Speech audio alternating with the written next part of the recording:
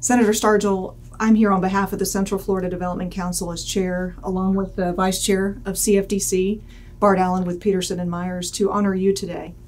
You were our top choice to be recipient of the 2021 Chair Award. And so we want to thank you for your contribution to this county. I want to thank you for your support at the state level, but also locally. Your impact on economic development has been profound.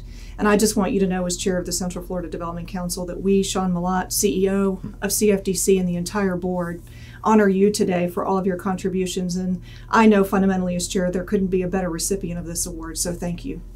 Well, thank you very much. And I really do appreciate this. It's nice when you work so hard and to be recognized, and that's something that sometimes doesn't happen. So I really do appreciate that.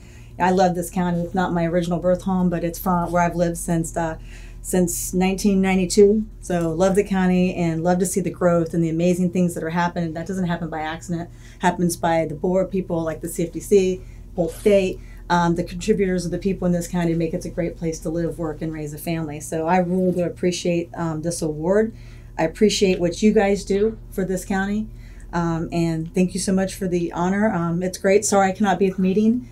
It's just the calendar's just it's a bear. So we understand. I would love to be there. It's usually a great event. So sorry I can't be there, but thank you so much for this award. I really do appreciate it very much. Thank you. Thank you.